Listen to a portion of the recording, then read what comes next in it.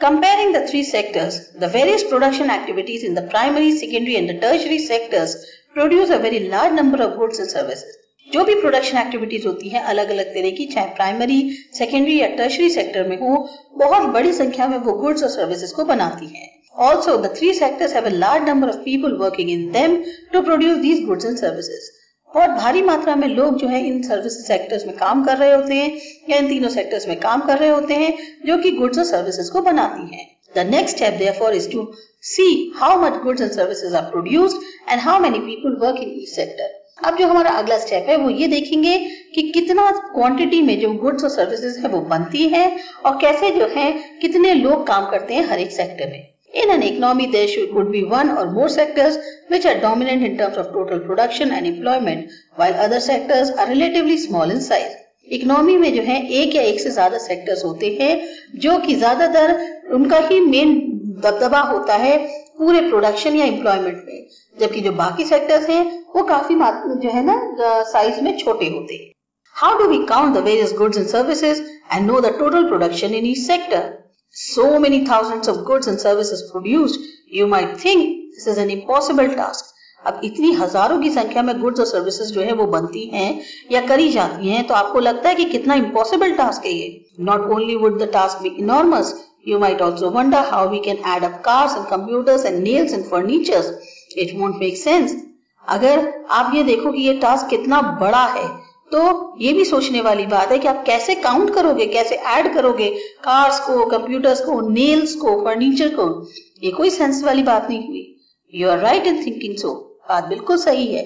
To get around this problem, economist suggest that the value of goods and services should be used rather than adding up the actual numbers.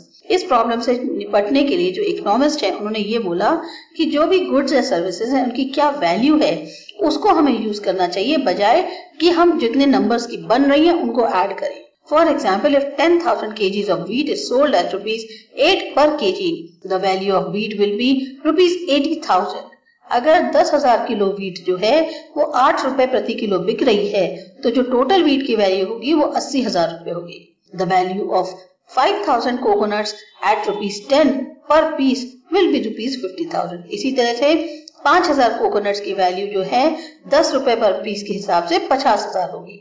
Similarly, the value of goods and services in the three sectors are calculated and then added up. इसी तरह से जो goods और services हैं इन तीनों sectors में उनका calculation किया जाता है और फिर उनको जो है ऐड कर दिया जाता है. Remember, there is one precaution one has to take. एक प्रिकॉशन है यानी एक आपको थोड़ा सा अपने लिए ध्यान रखना होगा.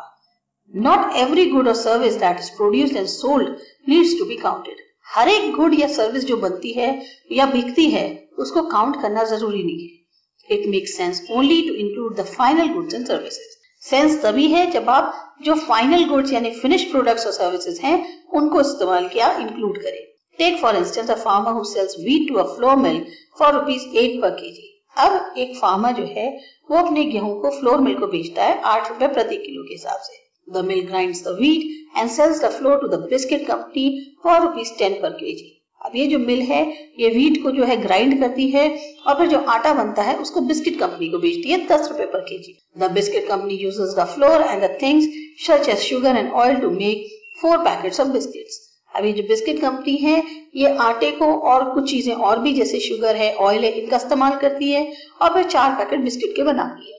It sells biscuits in the market to the consumers for ₹60, ₹15 per packet. अब यही जो बिस्किट्स है जब ये मार्केट में जाते हैं और कंज्यूमर्स के पास आते हैं तो इनका पैकेट जो है लगभग 15 रुपए पर पैकेट हो जाते हैं, यानी 4 पैकेट बेच रही है तो 60 रुपए के. Biscuits are the final goods, that is the goods that reach the consumers. अब यही बिस्किट जो है फाइनल गुड्स हैं जो कि कंज्यूमर तक पहुंचते हैं. Why are only the final goods and services counted? अब ये फाइनल गुड्स और सर्विसेज को ही क्यों काउंट किया जाए? In contrast to the final goods, goods such as the wheat and the wheat flour in this example are intermediate goods. Final जो goods हैं उनके मुकाबले में जो गेहूं है या गेहूं से जो बना आटा है वो इंटरमीडिएट गुड्स में आती है. Intermediate goods are used in producing the final goods and services. ये जो intermediate goods है इनका इस्तेमाल बेसिकली फाइनल गुड्स या सर्विसेज को करने के लिए बनाया जाता है या यूज किया जाता है. The value of final goods already includes the value of all intermediate goods that are used in making the final good. जो फाइनल गुड की वैल्यू होती है उसमें ऑलरेडी इंक्लूडेड होते हैं ये जो इंटरमीडिएट गुड्स है उनकी भी वैल्यू, ताकि जो फाइनल गुड जब बन के आएगा तो इनमें सबकी जो पीछे से जितने भी गुड्स बन के आ रहे हैं, बेस हैं जो भी हैं, उन सब की वैल्यू एडेड होती है। Hence the value of ₹60 for the biscuits already includes the value of the flour। जैसे कि जो 60 रुपए बिस्किट का पैकेट आया है, यानी फाइनल गुड जो है, अगर हम 4 पैकेट 60 रुपए के हैं तो उसमें जो है आटे की वैल्यू भी जो है वो 10 रुपए शामिल है। Similarly, the value of all other intermediate goods would have to be included। इसी तरह से और जो intermediate goods हैं उन सब की वैल्यू जो इसमें included होती है। To count the value of the flour and wheat separately is therefore not correct, because then we would be counting the value of same things a number of time। अगर हम value जो है floor की या wheat की अलग अलग count करते हैं तो वो सही नहीं होगा, क्योंकि उससे क्या होगा, हमें जो है हर एक सेम चीज के लिए बार बार जो है उनकी काउंटिंग करनी पड़ेगी। First as wheat, then as floor and then finally as biscuits. तब हमें पहले वीट की वैल्यू निकालनी होगी, फिर फ्लोर की और फिर फाइनली जाके बिस्किट्स की।